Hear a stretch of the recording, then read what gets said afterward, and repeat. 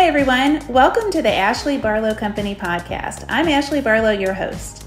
If you are a parent, a teacher, or someone who works at a school, or you're a community member, a volunteer, or a staff member at an organization that supports people with special education plans, a coach, a tutor, or even a grandparent, you're in the right place.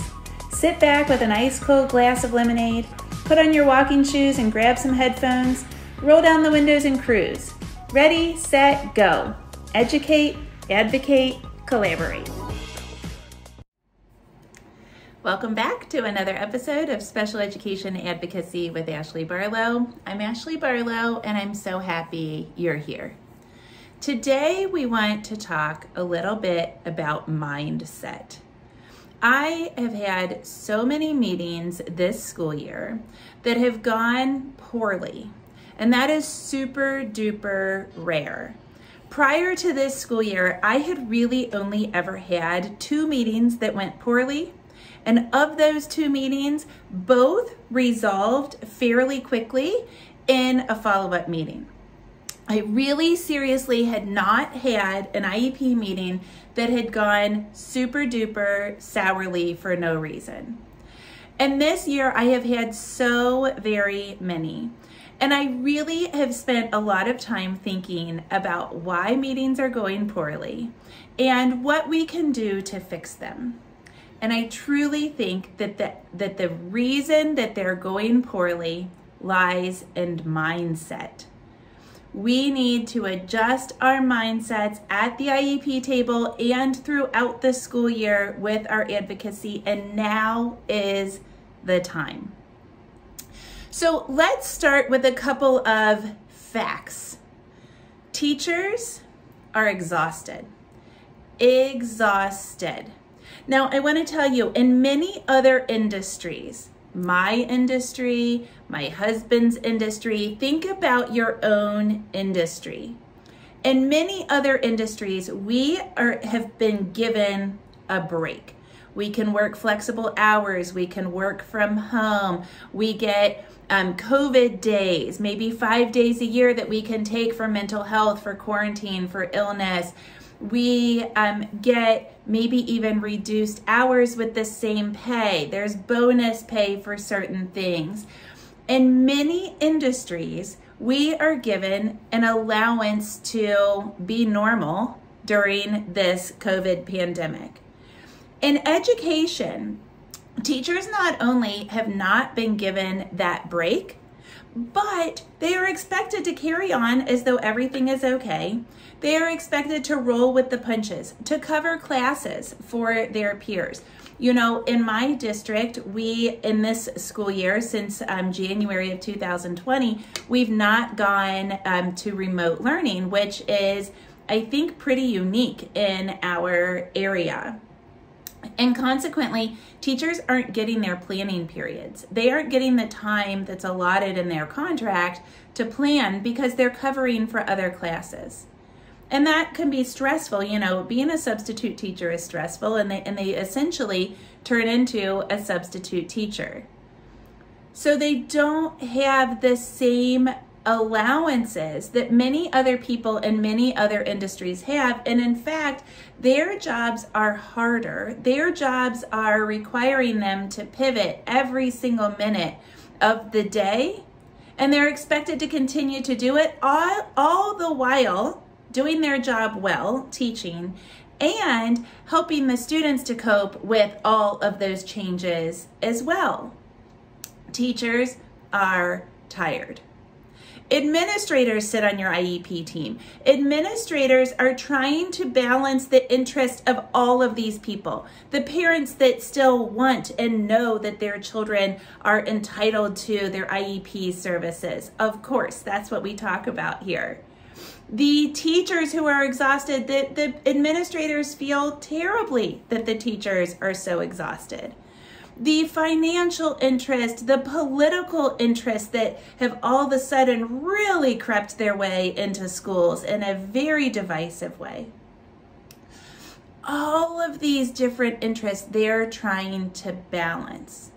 And so when we ask for something that might seem really small, what the administrators are thinking in the backs of their minds is, if I add one more thing to this teacher's workload, the poor teacher is going to have a nervous breakdown. And that is something that lies on the administrator all the time. I told an assistant superintendent recently that I've never felt so empathetically toward people in middle management, because the school board and the superintendents are making decisions about how we're going to learn, what curriculum we're going to use when we're on remote. Are we going to use a calamity day, or are we going to call it a school day? Or are we going to go ahead and take the snow day? All of those things. Those people are making the decisions. And the assistant superintendents, the directors in the central office or the board office, the principals, they have to go out and say it to the people. They have to deliver the message to the parents and to the students. And they have to act like they think it's a good decision. They have to act like they are okay with it. And not only that, but they have to act like everything's going to be okay, when in fact, they might know that it's not going to be okay. But they're the messengers that have no decision making, which is really, really difficult in these times. They are exhausted and they're trying to balance all of the different things that are coming into them. Another fact that I mention quite often is that everybody at the IEP table is trying to do their job. Everybody is trying to do what they think is right. Nobody, and if anybody does, it is a very few percentage, but I'm going to go ahead and say nobody goes into education to be mean. Nobody goes into education to keep a child from receiving services. Nobody goes into education to say, I am going to deny access to a free, appropriate public education to children on IEPs or children that are entitled to IEPs. Nobody goes into education intentionally to discriminate. And if they do, I hope the system weeds them out. But to the extent that anybody does, those people are very, very few and far between. Now, I will tell you that I acknowledge that there are people that are burned out. There are people that don't belong in the system anymore. That is one of the reasons that I left the classroom, because I saw in just 3 years how quickly the job could burn you out, how cynical the job could make you. And I didn't want to get sucked in to the retirement system and the other benefits of being a teacher, and to stay because of those reasons and to not stay because of the job, because I loved the kids and I loved the content and I loved the schedule and all the other things about teaching.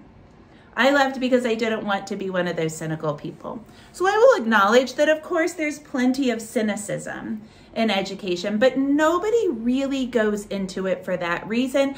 And therefore, we should be able to tap into that goodness, that intent during meetings. And then another fact is there is a very big learning curve at every IEP meeting and in every IEP team. There's a learning curve, right? I mean, if you're a parent, you know there's a huge learning curve. You have to learn special education, like the laws and the advocacy strategies and the communication and the record keeping, and I won't overwhelm you with anything else. But you have to learn all of that stuff, not to mention like how it's going to be done. So if your child has dyslexia, you want to familiarize yourself with different dyslexia programming curricula, like Orton Gillingham and Barton and Wilson and all of the things. If your child has sensory processing disorder, you want to look and see what kind of curricula or what kind of activities could we do to help my child to meet their sensory needs. So parents have a huge learning curve. But the teachers and the administrators at the table also do. So the school staff has to learn every student. One of my favorite I think it was a principal actually, my favorite principal, what he did, and my kids never had this guy, but he taught in our district. he had an index card with every child's name and photograph on the front, and he would quiz himself on their names so that on the first day of school, he knew every single child's name. So their name and their school picture went on the index card. And then on the back of the index card, he would write a few things about the child, maybe a sport that they played or a sibling's name or some kind of interest that the child had, something about the child so that he could relate to the child. Now, I'm not saying every administrator does that, but the school people certainly have to know the children. They have to know their names. They have to know a little bit about their personalities and their home life. And if they're doing a good job, they really have to know quite a bit about them in order to be able to meet them where they are, particularly in special education. But then in addition to that, they need to know about the child's background. What goals have they had? How did they do on their goals? Where did progress stop? And why did the progress stop? What kind of students will help to support the child? And what kind of students do we not want at the child's table? How does the child do in specials? What kind of support does the child need when accessing the rest of the school environment, the gen ed environment, the cafeteria, the playground, the elective classes? They have so much to learn about each particular student. And then sometimes there's new strategies they need to learn. They might not have had a student with central auditory processing disorder or even dyslexia if they're a newer student. They might not have really been familiar with executive functioning disorders.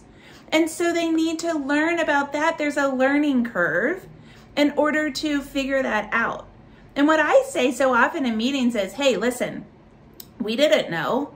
When mom and dad, I don't ever call anybody mom or dad. I don't know why, it's a pet peeve of mine. But when my client, Mrs. Jones or Sarah or whatever the person's name is, found out that their child had fill in the blank, right? I'll use myself as an example. When we found out Jack had Down syndrome, it wasn't like all of a sudden all of the information about Down syndrome just flooded our brains and our souls. No, we had to go out and we had to learn it.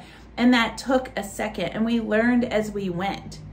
But teachers are expecting that they're only going to have a student for a year in a lot of circumstances. And so they have this kind of immense pressure to learn about the disability, to learn about particular teaching strategies or teaching methodologies or curricula that might be on the IEP or might help the child. So there's a learning curve even for the teachers. So everyone is learning the different processes and the different pieces of the kid and the different curricula. And then on the team, we work as a team, right? So everyone on the team is learning about everyone else in that particular setting, on that particular team.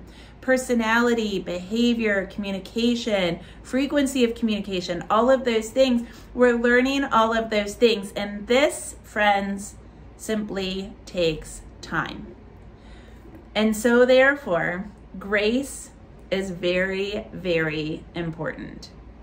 So what's this mean? What's this mean about why things don't go particularly well? What's this mean about how we can work in the IEP setting? What's this mean about why meetings are going badly? We shouldn't stop at grace. We should go to what I like to call relentless optimism. What's relentless optimism? You must believe that everyone at the table wants to help. You must believe that into your soul. You must believe that everybody at the table wants to help. You must believe that the solution to the problem exists and that people want to find that solution. You have to internalize that. You have to truly believe that they want to help. You have to believe that there's a better way. If something isn't working, you have to believe that you can get it done. And you have to believe that the team can work together to get an agreement. Sure, there's going to be disagreements, differences of opinion, and that conflict, that ideological conflict, that's what you want. You want the team to get better. You want people to push one another in thought, in process, in strategy. You want ideological conflict. But you also have to believe that the team can work together in order to reach an agreement. Now listen, this is optimistic. This is relentless optimism. And optimism is not naivete, okay? I know lots and lots of people that are very naively optimistic and they get nowhere. So I am not talking about naive optimism. I'm talking, if your kids are listening, turn it down for a second. I'm talking about badass optimism. Okay, I'm talking about optimism that is a confidence. It's a can-do attitude. It's problem solving. It's collaboration. It's supporting. It's cheerleading in so many ways. This kind of optimism is tedious because you've got to get into the nitty-gritty. You've got to continue to push the team to a yes. You've got to continue to say, okay, but why? Okay, but what if? Okay, how about if we tried? Okay, who else can help us? It is tedious. You have to be relentless in doing it. It is truly making offers that they can't refuse.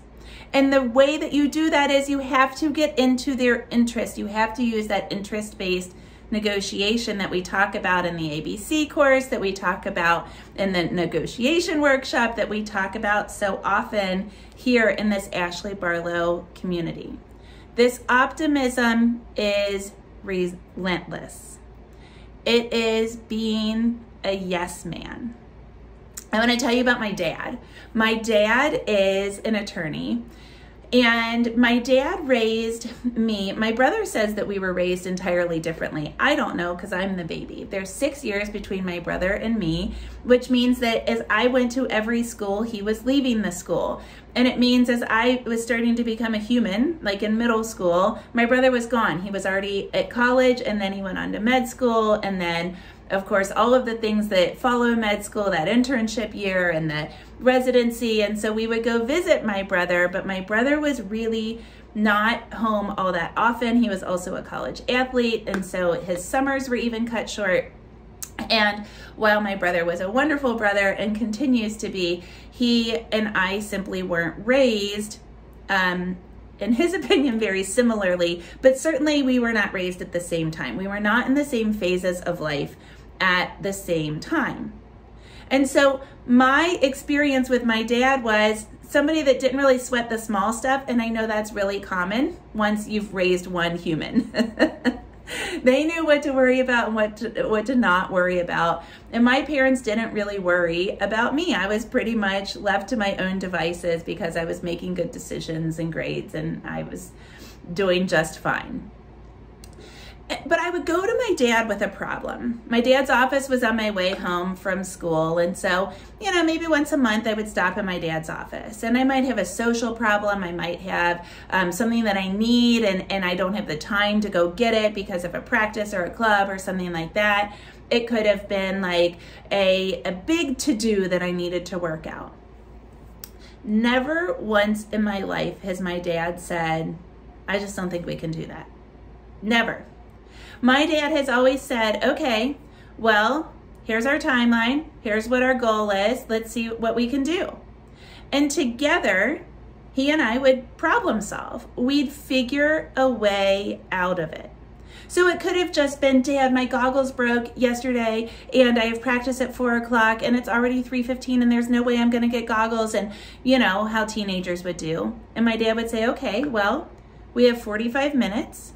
And it's only 18 minutes to get out to Walmart. We're gonna go get you some cheap Walmart goggles. And let's see, I'm gonna grab my keys and we'll get out to the car. And I bet you I can get you to Walmart and back from Walmart and drop you off at the YMCA for practice and everything will be fine. What's so wrong if you're 2 minutes late, but at least you have goggles? Every single time I went to my dad with an issue, something as small as that or something big, like a big social thing, or, you know, as I aged, maybe as a big boyfriend issue, my dad always said, okay, well, let's see how we can figure ourselves out of this situation. Some of those things were really big, but there was this confident optimism, this relentless, I can figure it out, a can-do attitude that got us out of there. Now, it takes the nitty-gritty. It really seriously takes the nitty-gritty. And I get into the nitty-gritty really, really significantly in that ABC course, in that negotiation workshop. I'll spare you the details. Today, we're talking about mindset. In my special education and advocacy conference, which we just finished on Saturday, and I'm so grateful that you attended and that we had such a lovely conference, somebody posted a comment in one of the sessions on 504s. And this person works as a special education advocate and said that they had a student at a school where a particular teacher was not recognizing the 504. In fact, the 504 allowed the child extra time on assessments, and the science teacher, I think, said, well, we don't provide extra time on assignments. It's a science department policy, which, you know, you and I would say is a crock of you know what, but that's what the issue was. That was the problem. And this advocate said, how do I get past it? And my answer was relentless optimism. You know the answer is you have to because of 504. You know that the answer is, well, that's mandated at law. But if you go in and say, well, it's mandated at law, they're going to say, we don't care, that's our policy. Okay, so now what we have to do is we have to be relentlessly optimistic and know that we can show them the right way. If we stay stuck, if we say, well, they're saying it's policy, they're dumb, they don't know the law, they aren't going to follow the law, we will get nowhere. And so it's all about mindset. If you know you can do it, you will. If you are relentlessly optimistic, you will get it done. Jack Barlow is on a Sing the movie kick. We are watching Sing a lot in our house.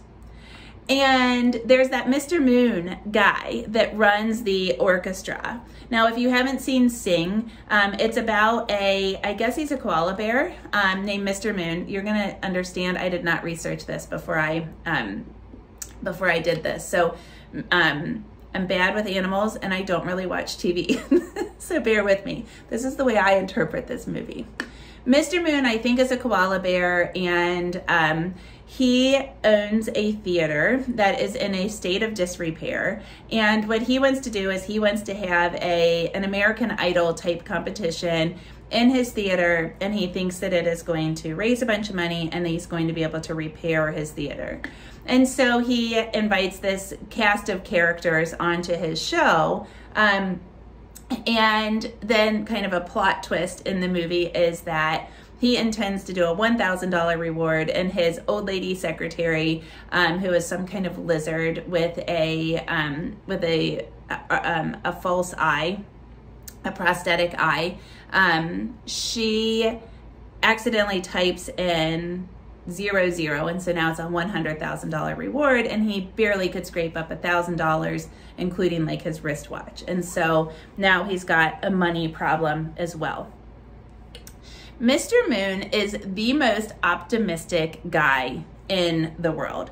And it's not a naive optimism. He really is aware of the circumstances. He's aware that his theater's in a state of disrepair, but he's like, that's okay, I'm gonna have this show. And he becomes aware that the award is 100 times what he intended it to be. And he says, that's okay, we will find more money. He loved his theater. He loved his community. He loved those contestants on his show, and he was going to find a way. He was relentlessly optimistic throughout the entire movie, and he is endearing. If you have seen this show, you know that you are endeared to Mr. Moon. When Mr. Moon speaks, you're like, oh, that's awesome. You want to be relentlessly optimistic so that the other people at the table are like, oh, okay, well, we can do that. You're right. That's awesome. Let me give you an example of something that happened to me very early on into my career as a special education attorney. I went to an IEP meeting for a family that said that they were having trouble with inclusion. This child had an intellectual disability, and the district wanted to put this child in a self-contained unit, in a self-contained classroom. Now, this school had never really, this school had never really done an inclusive IEP. They had never really had a child with an intellectual disability in a general education environment at all, much less a very largely inclusive environment. And these parents were asking that the child be in the general education setting in early elementary, like first or second grade, for like 80% of the day. So the school was not super familiar with how this could work. They didn't have a ton of supports in place. They didn't have a ton of supports in their community. It was a fairly remote area. And the child was transferring in from another district. So it wasn't even their IEP that they were looking at in the beginning. So the school was very apprehensive, but that apprehension was largely coming out of ignorance or inexperience. They just hadn't experienced it, and they had a big learning curve to figure out how they could do it and what they needed to do. Now, I could have spent a lot of time talking about the objective, right? The law, the research, the child, expert opinions, and we did. That was our first strategy, right? Like, go for the low-hanging fruit. Well, the law says you have to do this.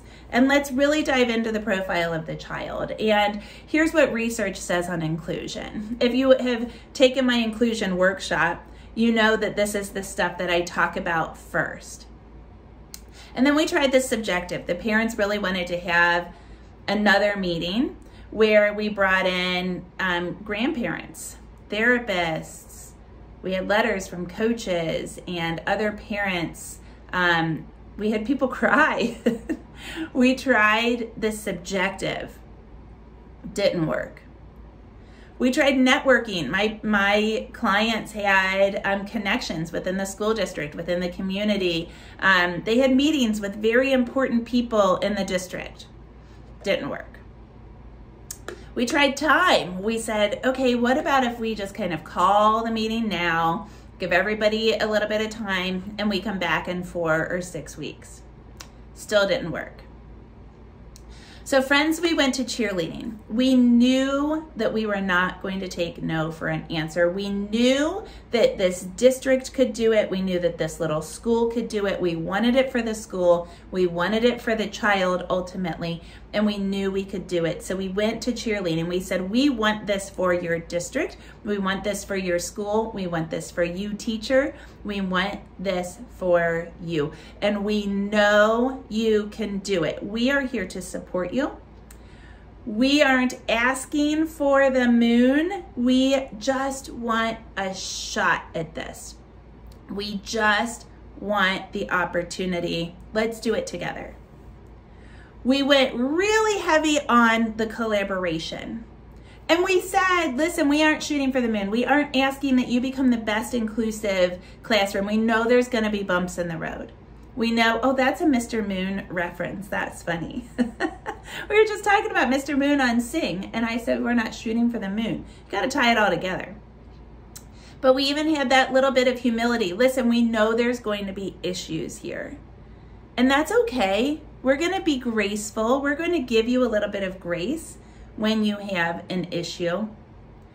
We gave them this collaborative cheerleading type of spirit, a Ted Lasso kind of spirit. And that's what finally worked. I looked, in this case, it was the principal. I saw the principal and I saw her eye, and there was like a, maybe we could do this. Maybe this could be good for my school. Let's do it. I went straight into that principal and said, I think you're thinking something. I want to hear what you're saying. And we got it done. We tried it all, friends, but we weren't going to give up. We had this relentless optimism. Now, at the beginning of today's episode, I talked a little bit about some of the mentalities that are not working with my clients at IEP tables. One that I'm seeing quite a bit is a victim mentality. And listen, I feel like I am a victim to the unfairness that this COVID pandemic has instituted. So if you feel like a victim, amen, high five, I feel you, sister. I'm right there with you. I feel like a victim of it. I had my kid home all year. I started a business. I am completely exhausted. My kid's development is extremely slow, and subjectively it feels even extremely slower because I'm tired, and I'm tired of it. I'm tired of waiting for the development. And I'm tired of playing with the same toys, because we are playing with the same toys that we played with in March of 2020. And I'm playing with them a lot more than I ever have in the history of me, because typically I've had babysitters and friends and therapists and many other people that have come in to help me. And I just simply don't have that help. And so I feel like a victim too. But when you go into the school and there is a solution, and you are not even listening to the solution, you are not even thinking about the solution, you are not considering the solution, you are not pushing the school back with some kind of counter solution, you are not problem solving because you are stuck in, well, that's not gonna work. I've been around this block before. You're offering remote learning and we're not gonna do it. You're offering compensatory education, but we gave you the chance and that's not going to work. And you aren't articulating where your hesitations are and how we can work together to solve them, you're never going to get anywhere. That victim mentality is not going to get you anywhere. You have to continue to push. You have to continue to say, okay, this is where we are now. This is where I want to be. And what information do they need from me in order to get to yes? You have to continue with the relentless optimism. Another thing that I see so often is when parents kind of have a never enough mentality. Yeah, right. They're never going to give me fill in the blank. It's never going to be enough. Well, listen, you are on a team. And just like at work and in your community and volunteer positions with your friends, nobody ever gets exactly what they want. What you're looking for is my child getting what my child is entitled to? And I recognize that there are all of these balancing interests, right? So if we spend forever in speech therapy, if we had a child that was in speech, I don't know that this has happened in any of my cases, but let's just say arguendo, we had a child that needed speech therapy 3 hours a day. Well, that would take away from a lot of ability to interact with peers, to interact with their typical or their peer language models. And so if the child has an interest in getting that kind of access to peers, then we might not say yes to 3 hours of speech therapy because there's a competing interest of peer interaction. That never enough mentality gets in the way all the time. Let's not focus on what you're not getting. Let's focus on what you are getting and see if we can really maximize what you are getting with some additional factors. And then this kind of like not willing to compromise, not gonna budge kind of mentality. I'm seeing that far more often. I'm seeing that parents are literally at their wits' end and they're like, no, I'm not gonna do it. Nope, unless you give me this, I'm not gonna do it. And that is not relentlessly optimistic. That's the way you buy a car. That's not the way you advocate for a child in special education. And so whether you're trying to convince that science teacher that you are entitled to double time, whether you're trying to go out and get the goggles before practice is started, whether you're trying to build that theater and make all the repairs, whether you're fighting for inclusion, you have to be relentlessly optimistic. You have to have that can-do attitude. You have to be graceful in cheerleading and believing that everybody wants the right solution for the child. It's okay to push one another, but at the end of the day, you have to believe that the solution is there, and you've got to keep chasing the solution. I hope you are able to implement relentless optimism into your advocacy. We will see you next week, same time, same place.